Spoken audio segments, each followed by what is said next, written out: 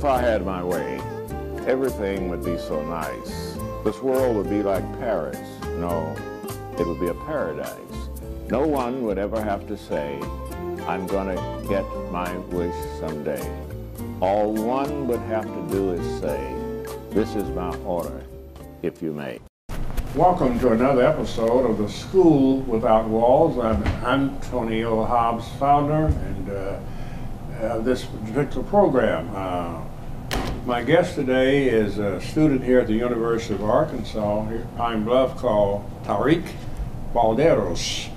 We're going to talk today about the Gully people. Yes. And the Gully slash Geechee. But before we get into that, I want to say to the general public, we're talking about Black History after February, with the idea of trying to encourage the African American community to continue teaching your children about history and culture, inasmuch as this is the only ethnic group that I know of that doesn't have a good knowledge of their own history and culture, so it's our responsibility. Now, Mr. Balderos, tell us whatever you have researched about the Gully people, which is a lot of good information, I'm sure. Yes, it is. Mm-hmm. The Gullah Geechee culture is derived from Angola and Senegambia in Western Africa. And they believe that the term Gullah comes from Gola, which is the predominant tribe in Angola. So from Gola, they got Gullah. Mm-hmm. And Geechee is supposed to be an American-based name based on the Ogeechee River mm-hmm. in Georgia. It goes into Florida also. Mm-hmm. And they believe that's where the name came from. Mm-hmm. The Gullah and Geechee people were essentially West Africans who, through isolation in the rice fields of Georgia and also northern Florida, were able to preserve a lot of their own culture as well as a myriad of other African cultures to basically form their own language and their own customs that are closely tied to Africa and much more closely tied than any other ethnic group of Africans in America has ever had or experienced. Mm-hmm. Now, what were some of the reasons that they were able to stay pretty well separated from the white Americans? What happened, do you remember? Yes, the tropical diseases such as malaria and yellow fever, mm-hmm. which had hit Africa sometime previous to America, eventually made their way to America through the transatlantic travel from Europe and Africa. Mm-hmm. And what they found is that the slaves from West Africa, being that they had already experienced that disease, were able to handle it better mm-hmm. than the white Europeans or even the Native American Indians, mm-hmm. who were also very susceptible to it. So they brought the Western Africans over, and they were able to handle the lowlands of South Carolina and Florida. Mm-hmm. And what they found out was that those people also were skilled in the cultivation of rice. Mm-hmm. And it's been believed by anthropologists that that region has been cultivating rice for about 3,000 years. Mm-hmm. So they brought even more of them over through the Bunce Island castle. They're essentially dungeons, but they call them castles. Mm-hmm. And they've documented and tracked that all of the ones that became Gullah came from this one particular island, castle, dungeon, and they were brought over essentially to cultivate the rice. And they were so skilled at it that they were given some degree of autonomy, which was really important to preserving their customs mm-hmm. as well as, harvesting the rice. Right. And I'd like to just add to that, they brought the rice too, but prior to that, rice was not raised in the USA, so they brought rice to this country. What I found is that, yes, they did bring rice. Mm-hmm. Originally, the mm-hmm. Europeans brought it over. They were not able to get it going. Right. And they kept having to bring more rice, and right. It's sort of like a folly where you keep messing up and you keep bringing more resources, and you're just sort of you're going through a vicious cycle. And once they brought the Africans and the African wild rice, it's no different than any other rice, but they put the term wild on it. Mm-hmm. They brought that rice from West Africa and the slaves who were skilled in it, and then they were able to yield much larger crops throughout southern South Carolina, eastern Georgia, as well as North Florida down to Jacksonville. Right. And for those who might not understand the farming process of rice, rice requires a lot of water. So Yes. they had plenty of water in that part where the fever was. Yes. So therefore the Africans had the opportunity to stay separated from the mainland for a while because of Yes. the fever, right? So that, as you said earlier, caused them to maintain much of their language, certainly much of that culture, and to this very day, right? I understand there's about 250,000 people in the islands now speak primarily Gullah, the older Yes, people. they consider themselves Gullah Geechee. Right. This is something else that I've learned from my own experience. There are a lot of Gullah people that don't know their own origin. I've talked with Geechee people that didn't know they was connected with Gullah because it's not in the public school system. And they eventually move away from that region. Right. So this is very important for the whole nation to understand, especially those people whose origin is Gullah. They say they call us Geechee. I've talked with them back in the day. But you know, why do they call you Geechee? I don't know. But now they will know there's a connection between the Gullah people of the islands and the Geechee people who came from the islands into the mainland. Into the mainland. And went to school and became educated scholars, professors. And when we come back after the break, we could talk about some of the famous people whose origin is Geechee Gullah. They have quite a few notable residents of that region and also people of that ancestry. Right, so we'll be back in just a few minutes. When I was 6, my days were spent playing basketball. When I was 6, my dream was to make it to the NBA. When I was 6, my mom had a stroke. I'm Paul George, and I want you to spot a stroke fast. F, face drooping. A, arm weakness. S, speech difficulty. T, time to call 911. Protect the ones you love. Spot a stroke fast. For those of you who have just joined us, I'm Antonio Hobbs, host and founder of this educational program called The School Without Walls. And my guest today is a student here at the University of Arkansas at Pine Bluff, Mr. Tariq Balderos. And he's done some research on the Gullah/Geechee people. And the first part of this program, we were talking about their origin. Now we're going to talk about some noted persons that are of that origin that you might not know. The most famous one. Would you start with one of them? Which one would you say? The most notable person of Gullah Geechee ancestry would be Smokin' Joe Frazier. Smokin', very popular. who is very notable, fighting world-renowned prize fighter, known for being the arch foil to Muhammad Ali. He was raised, I believe, in South Carolina, but his people are descendants of the Geechee and Gullahs. They were originally from that area. And he came back several times, but he didn't have as close of a tie to them as then. I don't think we really appreciated the Gullah Geechee culture until somewhere in the 80s. That's correct. And at that point, he was a full-grown man, if not a middle-aged man at that point. Right. But Joe Frazier was Gullah Geechee. A recent winner of American Idol, her name is Candace Glover. I don't watch American Idol personally, but she's a Gullah Geechee and proud of it, and does a lot of different events where she speaks on her ancestry. There's a football player. His last name is Bailey. His first name has slipped my mind, but he's a current NFL player, and he's also embroiled in a bit of a property war in a place called Hog Hammock, which is on Sapelo Island in Georgia, which is part of the Gullah Geechee region. They're trying to price the guys out, the people out from over there. There's only about 100 Gullah living on this island, but they want it all. So he's fighting for that. What are you talking about? The state government wants to take all of the land, but the Gullahs have been living there. They say for at least 4 or 5 generations. Right. So if you add that out, that's about 100 years or so. So that's Bailey, that's Glover, Frazier. You also, most people wouldn't realize that the first elected black person into Congress was Gullah. He was even representing that region. And his name was Joseph Rainey. A lot of people know Hiram Revels as the first black elected official, but he didn't actually get elected. He was sort of chosen by I guess you would say, the people who came in That was to right the after South. Reconstruction. Right after When they Reconstruction. were appointing more or less. But Joseph Rainey was actually elected. People voted, and he got in through that. He was the first person to preside over a branch of Congress.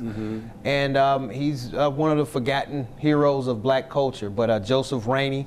Also, Philip Reed, who was a master craftsman, and he built the Statue of Freedom, which is atop the U.S. Capitol. It was built by him. He was also the architect of it, so he's also a noted person of Gullah Geechee ancestry. And then there are two people who are sort of, their stories are intertwined by the name of Denmark Vesey and Gullah Jack. Denmark Vesey was a former slave. He actually won his freedom through a lottery. I don't know how that worked. There's really no details, but some sort of lottery, he was able to buy his freedom. Well, back in those days, some could buy it, so he won some money somewhere, I guess. He won. They say lottery. I don't know what kind of lottery it was, but he won his freedom, and he moved to Philadelphia and helped to be a part of the foundation of the first black AME Church of Philadelphia. But he was compelled to come back and help his people, and with the help of another man by the name of Gullah Jack, who was sort of a mythical figure in the Gullah area. He was a conjurer. He has African roots. He was a slave, also a Methodist, and he was also a pirate. And he was African Methodist too. Yes. So it's different than just Methodist and African. African Methodist, exactly. Thank you. And the two of them organized what should have been the largest, a large-scale revolt, riot, however you want to term it, rebellion. And the two of them had it set up. It was believed to encompass about 4,500 slaves. The plan. What year was that? You say? What did you get a date? No, I did not. Okay, go ahead. I believe. Let's see, 1822. Yes, I did have a date. 1822. 1822. Okay. So you're saying Sierra Leone was the unofficial end of slavery, and that's about 30 years after that. So this is maybe 28 years before. The unofficial end of slavery, and about 25 years previous to, was it John Brown's raid, which is sort of the end of the abolitionist period. Right. So the two of them got together. Denmark Vesey was the political guy. Gullah Jack was sort of the people's hero who could sort of be the, somebody's got to be the lightning rod of it. And the two of them got together and they started what they called the Rising. And unfortunately, yes, the Rising, but with the Southern bent, it would have been the Rising. And that's how they have it written. And the two of them got together. Unfortunately, days before it was to happen, people got word of it, and the two of them were hung. And last year, Denmark Vesey was honored with his own statue. Is that by the state. So the state recognized that while he was doing an act against the state, it was for a good cause. Right. And the line gets blurry with what's right and wrong and what's legal and illegal. So he now has a statue. Trying to free himself. Yes, free him. He was free. Trying to free his people. That's the thing. Denmark Vesey was free.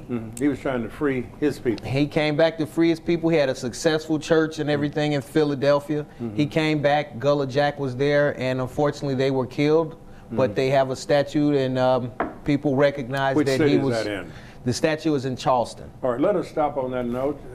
Statue in Charleston of, what was his name? Denmark Vesey. Denmark Vesey. That sounds like a French name. It does. Yeah, sort of like Denmark when I Vesey. hear it, it sounds like a Jamaican person. But that, again, would be a French name. Right, right. Yeah. We'll be back in just a few minutes.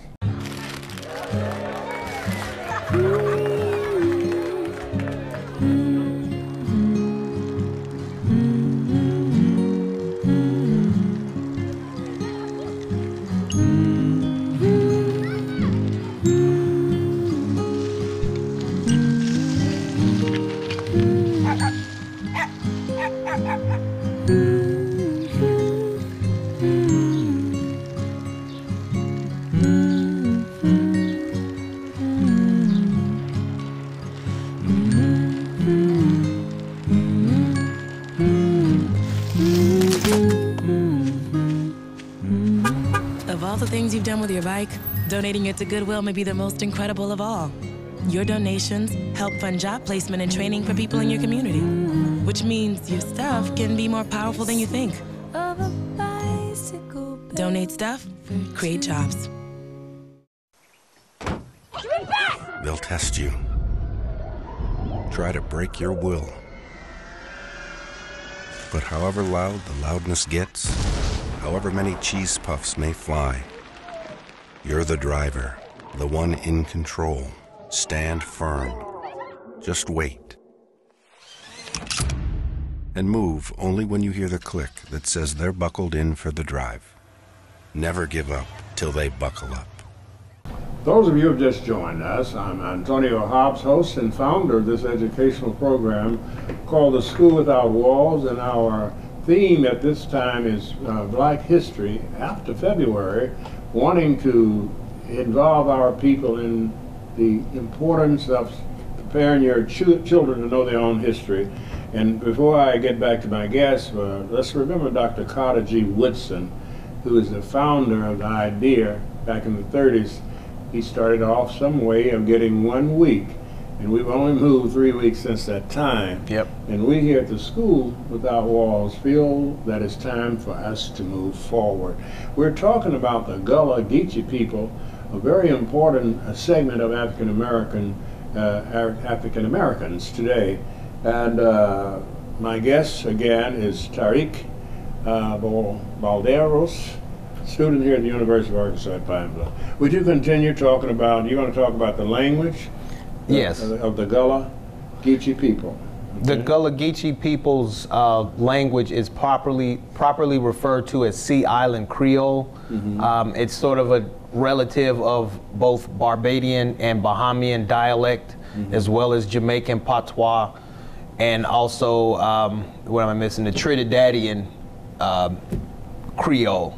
So it's a blend of those. They're all sort of mixed slave European-based languages, and the Sea Island Creole, which we now know as Geechee, is what Gullahs speak, and they all share similarities, but the Gullahs is the most in-depth because they had the most time of isolation from European people. You have to understand, the Europeans would sort of leave them the keys to the plantation and go off and back to the ran it back in that day because of the fever. They would go back to the urban areas in Charleston and leave the coast and the rice coast in that area for the Gullahs to handle. That's sort of how it worked. There was actually a revolt that got started to a certain extent because of the slaves sort of being on their own. It's called Igbo's Landing. Igbo was not, they don't believe he was Gullah, but he was the master of the plantation, and the plantation peoples were Gullah. That uprising was suppressed as well, but it did go underway, as opposed to the one Denmark Vesey did, which was of a larger scope, but it didn't happen. It got stopped in its tracks. So yeah, they were allowed to speak their own language and handle their own business. And the slaves that would come to that area would also be sort of absorbed and indoctrinated into the culture, and would also supply whatever culture they still had. So you have to understand, the Gullah Geechee culture isn't just the culture of those specific tribes, such as the Wolof and the Mandinka and the Fula, which were of Angola, but also of other Western Africans who would come there and have their customs, and they were respected there because it wasn't any European interference or dilution taking place. And I noticed in Nigeria, Ghana, Ivory Coast, and all of those were connected with rice too. They were all called the Rice Coast, also the Windward Coast. But that's was the purpose of slavery. In West Africa. In West Africa, all against Nigeria and all those other smaller places. And if you really look at that area, it's still only now being formed out. They're changing names of countries every decade or so. So you have Burkina Faso over there, where that didn't exist 50 years ago. So there's a lot of change, and everything seems to be in flux over there. They're only now starting to make the connection between Western Africa and those tribes and the Gullah people. It's been documented in a documentary called The Language You Cry In, and they were able to set up the Gullah Geechee people with the various tribes from West Africa, and particularly Sierra Leone, and have them to sort of coalesce and get to know each other. It's actually a very emotional scene when they actually meet each other. If you haven't seen it, I would encourage everyone to check it out. It's only about 30 minutes. So. On television? Yeah, you can find it on YouTube. The Language You Cry In. The language you crying. Okay, Right. I'll make a note of that. The language you crying. All right, you may continue. Anything else? Most of the Gullah, they believe 40% are from Angola. It's amazing. They actually do have records. This Bunce Island, the records are pretty clear as to where the people were coming from.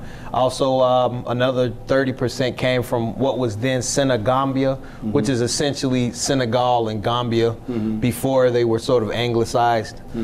And that's where those people came from, and they were dealing with rice, and they were dealing with the diseases. So, and to be frank, they were also already dealing with slavery. Slavery was there before the Europeans got there.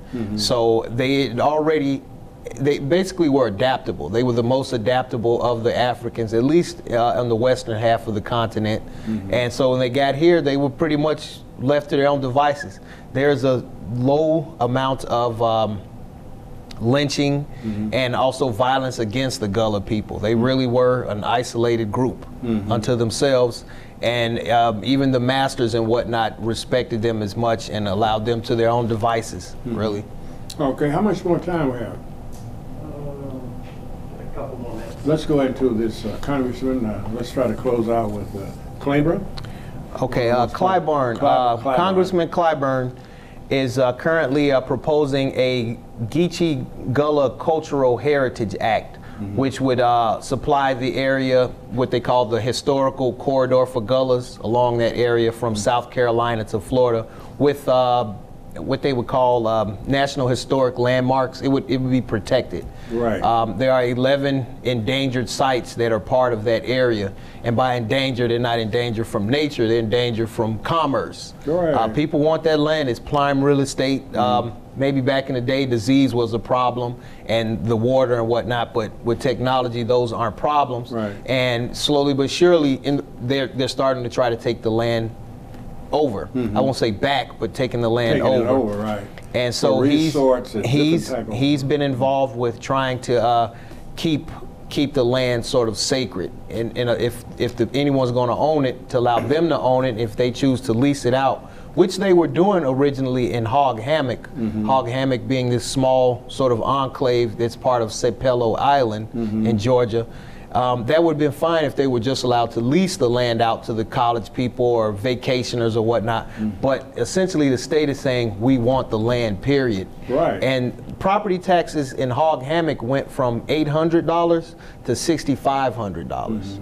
And so what you see there is there's no reason for that. There's no school on this. The taxes really aren't paying for anything. They just are sort of pricing these people out. They want to turn it into resorts. Want to turn it into resorts. And the Gullah were already leasing it out for that reason, which goes to show you even when you try to appease the group that's oppressing you, they want it all. They want it it's all. no fun if you can't have it all. Right. So that's kind of where we're left with that. Also, there's also a community. We got to cut down. Okay, excuse me. We got to cut down here. It's perhaps another time we'll come back again because this that's is very fine. good. Glad to have you with us. Thank you. Okay. All right, then we're going to